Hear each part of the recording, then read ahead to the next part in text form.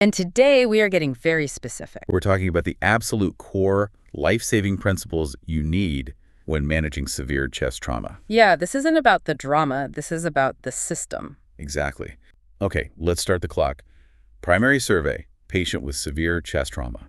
What is the single most immediate threat we have to find and fix? It is, and always has been, tension pneumothorax. It is the king of lethal chest injuries simply because of how fast it happens. Walk us through that mechanism. And really, let's emphasize the circulatory collapse part. This isn't just about a lung going down. No, not at all. So the injury, it acts like a one-way valve. Air gets into the chest space when the patient breathes in. But it can't get out. It can't escape. So that trapped air builds pressure. It doesn't just collapse the lung on that side. It physically shoves the entire center of the chest, the mediastinum, over. And that's the real catastrophe. That's it. That shift kinks the great vessels, specifically the vena cava. When that's compressed, blood can't get back to the heart. So you get instant catastrophic obstructive shock. So here's that counterintuitive principle. Can we wait for a portable X-ray or a bedside ultrasound to be sure? Absolutely not. Waiting for an image is probably the most dangerous mistake you can make. The patient will die on the table. They'll die on the X-ray table or while you're getting the ultrasound ready. The rule is this: tension pneumothorax is a clinical diagnosis, period. Made at the bedside. At the bedside, with your hands and your stethoscope. Okay, so what are the specific signs that justify immediate decompression? What do we need to see? You're really looking for two main things. First, absent or at least very decreased breath sounds on one side. In the second. Second, and this is the most important, is evidence of that obstructive shock.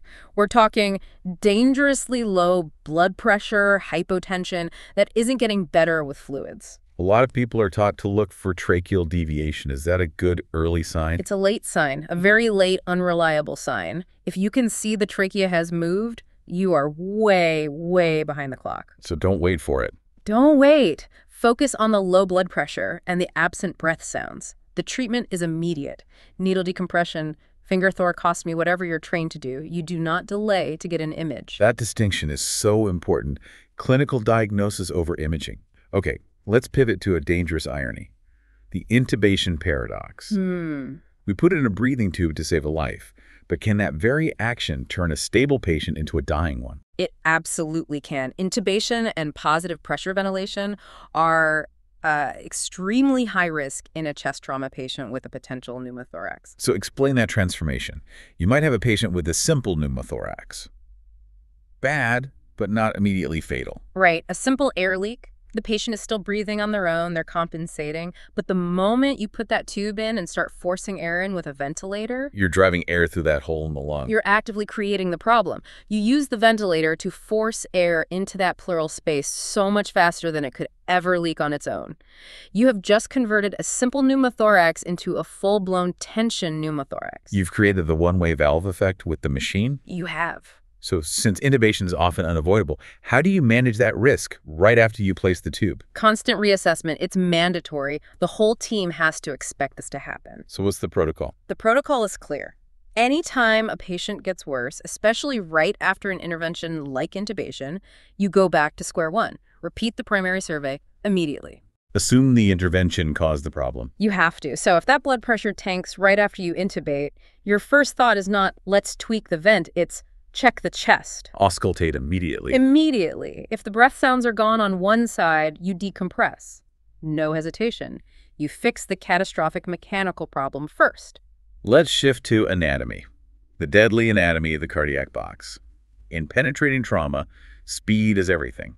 What is the cardiac box? It's a simple landmark, a high-yield zone on the chest that should immediately make you suspect a catastrophic injury. And its boundaries. The area between the nipple lines, basically. From the sternal notch at the top down to the costal margins at the bottom. It's a very tight, defined space. Some call it the zone of maximum lethality. So what does a penetrating wound inside that box automatically mean for the trauma team? It means you have to assume the heart or the great vessels have been hit. Your first move is an aggressive evaluation, usually starting with a fast exam to look for blood around the heart. And you're looking for cardiac tamponade. Exactly, which causes the same kind of obstructive shock as a tension pneumothorax. The location of the wound dictates everything you do next. Does that change if it's a gunshot wound versus a stab wound? Oh, yes, massively. For gunshot wounds, that high suspicion zone expands. It becomes the entire front and back of the thorax. Why the whole area? Because a bullet's path is totally unpredictable. It can tumble, it can ricochet off bone. So you have to assume the worst, that the heart, lungs, and great vessels are all in play, no matter where the entry hole is. Okay, let's build on that with our next point. This idea of navigating shifting anatomy. Why can't we just treat anatomy like it's a static picture in a textbook? Because it's not. The body's internal landscape shifts. It moves based on physiology, on a patient's condition. And if you misinterpret that, you can put a life-saving device in a lethal spot. Give us the classic example, the diaphragm. How high can the abdomen actually go? The diaphragm is incredibly mobile. With a deep, forced exhale, it can rise all the way up to the level of the nipple line, the fourth intercostal space. That's surprisingly high. It is. And it means that any penetrating wound below the nipple line, you have to assume it also entered the abdomen. So a lower chest stab wound could actually be a liver or a spleen injury. Exactly. You could be so focused on the chest that you completely miss a massive intra-abdominal hemorrhage. That's why any penetrating injury in that zone has to be evaluated for both thoracic and abdominal damage. How does this apply to a very specific patient population, say a patient in late-term pregnancy? Great question. The gravid uterus shoves the diaphragm upwards by as much as 4 centimeters. 4 centimeters is a huge difference. It's a huge difference. It compresses the lungs, so there's less reserve. But it also means you have to change your procedure for placing a chest tube. Where do you put it? You have to go higher. You can't use the standard 4th or 5th intercostal space. You might end up in the abdomen. You have to move up to the 2nd or 3rd intercostal space to be safe. That kind of adaptive knowledge is what saves lives. Okay, our last concept. Let's talk about kids. The child's paradox. How does a child's pliable anatomy create a dangerous clinical trap? A child's skeleton isn't fully calcified. It's much more elastic, much more pliable than an adult's rib cage. So it bends instead of breaking. Exactly. And that flexibility allows their chest wall to absorb a tremendous amount of blunt force. They can get severe, even life-threatening pulmonary contusions, so bruised lungs without a single fractured rib. And that's the paradox. An adult would have a chest full of fractures, but the child's x-ray can look fine. It can look deceptively clear. And that's the trap. A clinician sees no fractures and gets this false sense of reassurance. They might totally underestimate the severe lung injury underneath. So if the imaging is misleading, what do you base your assessment on? The mechanism of injury. It has to be the primary guide, more so than the imaging. If the child was in a high-speed car crash or had a major fall, you have to assume there's massive underlying damage, even with a clear x-ray. So you treat the mechanism, not the film. You treat the mechanism. On the flip side, what does it mean if you do see rib fractures in a child? It means an incredible amount of energy was transferred to that child.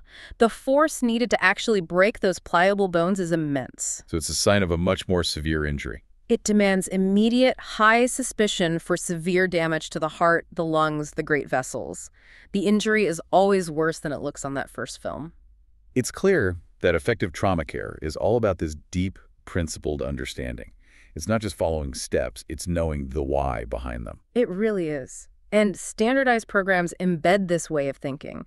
They give clinicians everywhere that shared foundation so you can function under the most intense pressure. So we've covered acting on clinical signs over waiting for imaging, the dangers of positive pressure ventilation, using the cardiac box as a mental shortcut. And how anatomy shifts, like that 4-centimeter change in pregnancy. And finally, overcoming that false reassurance from a clear chest x-ray in a severely injured child.